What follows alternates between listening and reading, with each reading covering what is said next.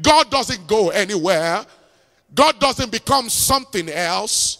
He remains the Alpha and the Omega, the beginning and the end of all things. God is still holy. God is still pure.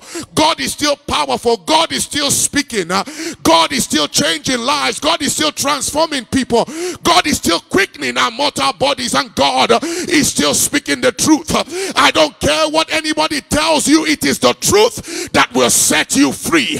Nothing else can bring you freedom in your spirit except the truth of God's word.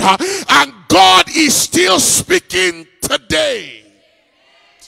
Oh, I don't think you hear what I'm saying. For every word you spoke while you were alive, you will give account. The Bible says, for every idle word you speak, you shall give account on the day of judgment. It doesn't matter who likes you or who doesn't like you. It doesn't matter if your father was rich or your father was poor. It doesn't matter if you come from an affluent family or you come from abject poverty. It doesn't matter whether you come from Zimbabwe or you come from Namibia or you come from Nigeria or you come from the Congo.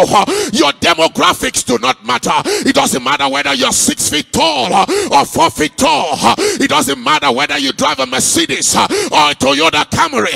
It doesn't matter whether you live in the Beverly Hills avenues or you live in the abject, poorly furnished place in the slums. It doesn't matter where you live. On the last day you will give account. For every day you're supposed to be good, but you were bad, you will give account. For everything you're supposed to do that you did not do, you will give account.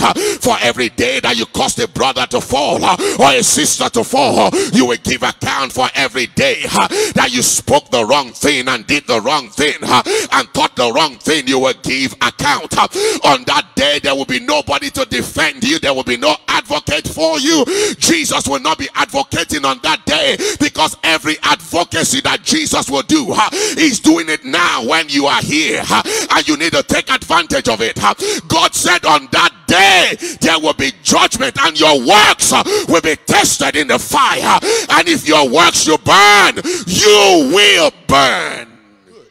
I didn't come here to caress your ego. I didn't come here to tease you. I didn't come here to flatter you. I didn't come here with the enticing words of men's wisdom. I've come with a demonstration of spirit and of power. I've come with a word of life. I've come to quicken your mortal bodies. I've come to bring conviction to your heart. I've come to speak to your spirit, man. I've come to wake up the dormant giant on the inside of you. I've come to strengthen your faith. I've come to bring you out of obscurity into his marvelous light. I've come to turn you around from going to hell and unto heaven. I come to bring you the virtues of God, the mandate of God. I've not come here with soothing doctrine. I've come here with sound doctrine, and it's time you better endure the sound doctrine of God. It's high time Christians started getting back from the miry clay. I've come to set your feet upon solid rock. I've come to enlighten the eyes of your understanding. I've come to deliver the 7 spirits of God into your spirit, man. I've come with an anointing to change, anointing to convict, anointing to transform, anointing to lift, anointing to turn around. You didn't hear what I'm saying. I've come with an anointing that sets a fire on the inside of you, and you say to yourself, from today I will serve the Lord with all my spirit. I've come to snatch you from hell. I've come to snatch you from the hand of the devil. I've come to snatch you out of yourself into the presence of God.